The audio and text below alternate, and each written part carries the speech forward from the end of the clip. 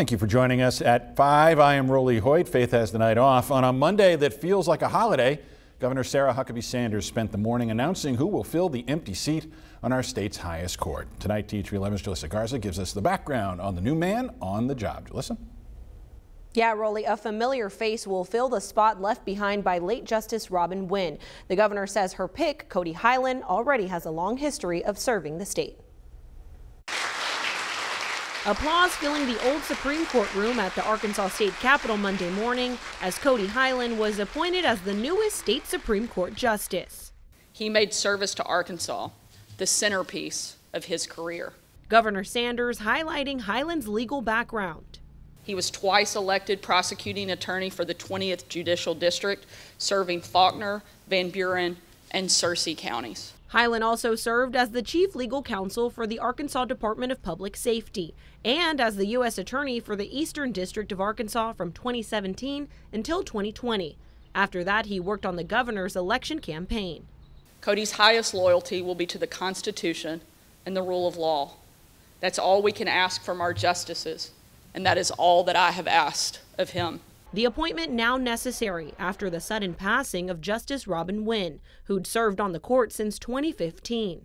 It will be impossible to fill Justice Wynne's shoes on the Supreme Court, but Cody's decades of experience, even temperament, and love for our state and the rule of law bring him closer than anyone else could. Hiland himself acknowledging the role he's set to fill. So it is, in many respects, a solemn day. And while we acknowledge the loss, we at the same time acknowledge that we have to engage in the sobering and serious responsibility of fulfilling the legal obligations necessary to move forward with the court's business. Hiland will serve on the High Court until 2025.